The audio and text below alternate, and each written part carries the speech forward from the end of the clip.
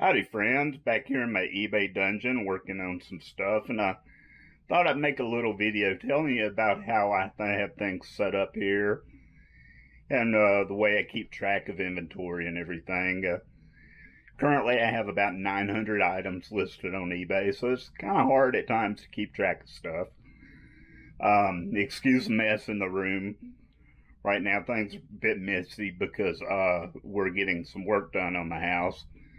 So I'm going to have to move everything from this room to another part of the house. So I haven't been keeping it straight because it's all going to be packed up eventually anyhow.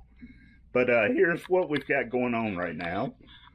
Currently I have this little rolling table. It's kind of covered up right there. But the rolling table is where I kind of sort things out where I'm fixing to photograph.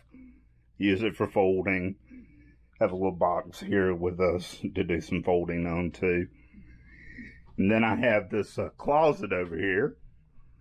That closet's pretty useful because I got some shelves in there. A lot of inventory that's already listed. Then we go from there to I've got some shelves with some more tubs, table. It's absolutely covered with crap. Got all my breakables over there sorted out, like cups and mugs and so forth. And then we come over and you see my hanging rack. That's where the heavy items that they can't be folded and put in tubs or they're too big, like jackets and stuff. And then we'll get to this in a second, what that is. But over here, we've got on the top shelves, we've got a lot of my toys that are listed, and we've got some more tubs and everything.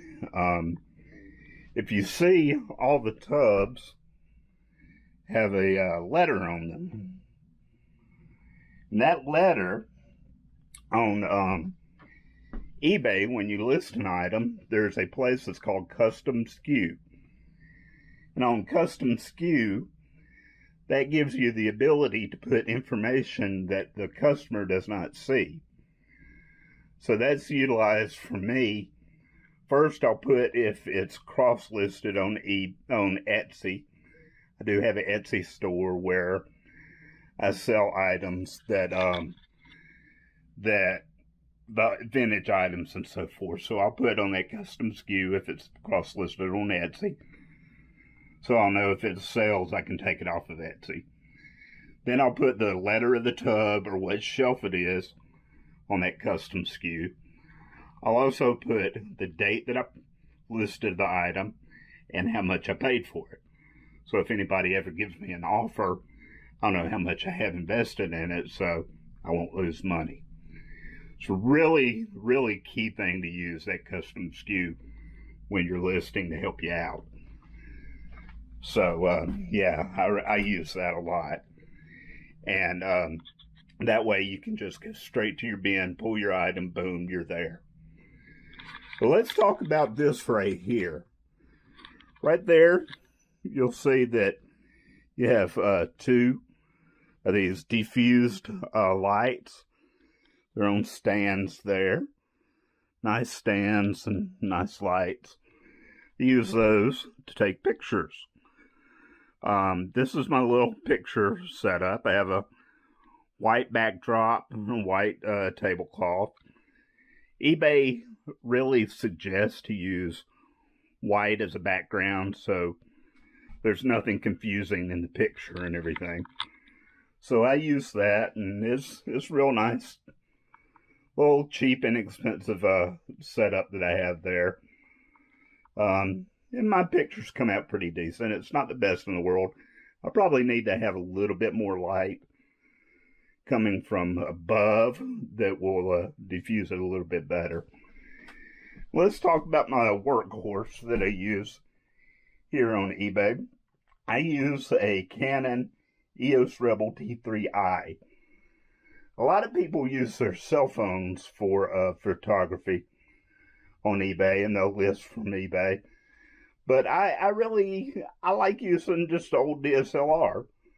I'm kind of old school that way, and it's really nice, and takes real good photographs and everything.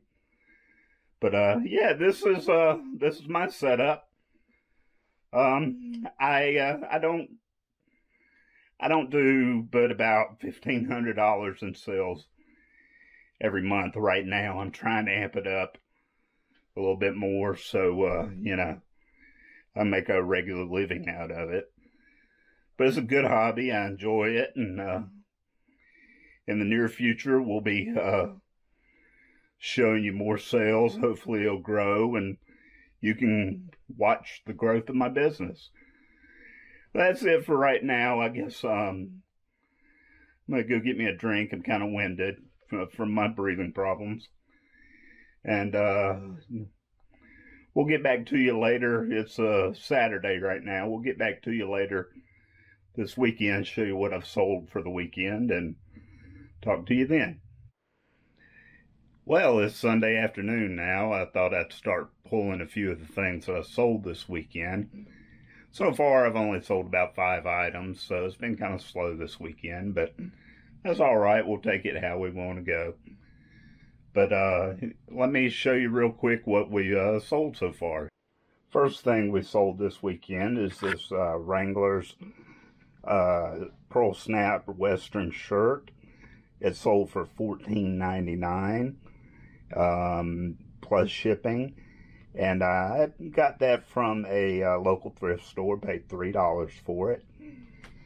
Anytime that you see any Pearl Snap Western style shirts, definitely buy them because they always sell. They're a good seller. Next up, we have this die-cast Ertl 1912 Buick. I got that from a local auction, bought a big lot of die-cast cars. I paid $3 each for those average, so for $14.99, that's a good profit. That's plus shipping, and yeah, always die-casts have been doing real good for me here lately.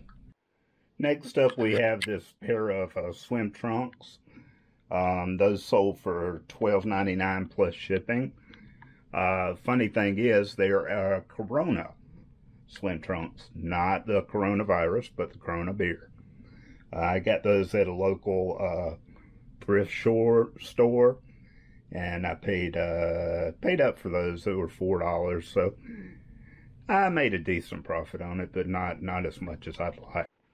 Next up, we have this Batman Joker Mobile die-cast car. I bought that actually from eBay. Yes, you can buy inventory from eBay and still make money. I bought a big lot of Batman die-cast cars. I paid a total of about $7 each for them when I bought them. And this particular car from the comic series sold for $19. So, you can double your money off of it. Of course, you have your fees and everything in there, but it was a good profit off of that neat little die-cast car. And the final thing I'm showing today that I've sold this weekend is this awesome Johnson Motor Company from Sherman, Texas, advertising thermometer. They were a Buick and Opel dealership. Always keep an eye out for antiques. Learn about antiques, especially signs and thermometers. They're doing real well right now. I paid $21 for this out of an auction company out of Texas I buy from sometimes. And it sold for $70. Yep, $70 from $20 purchase. That was a good sale right there. Kind of sad to see this one go, though, because I liked it. Well, friends, that's about it for this episode. It was nice to show you how I got things set up and the few things I sold for this weekend. As you know, like I said before, this is a learning curve for me, so any tips or any advice you want to give me in the comments about working on my videos a little bit better. I know I need to work on my lighting some and everything, but I'm really enjoying this, sharing my life with everyone. But until then, make sure you like and subscribe to the channel, like the videos, and I love you, friends. Talk to you next time. Bye.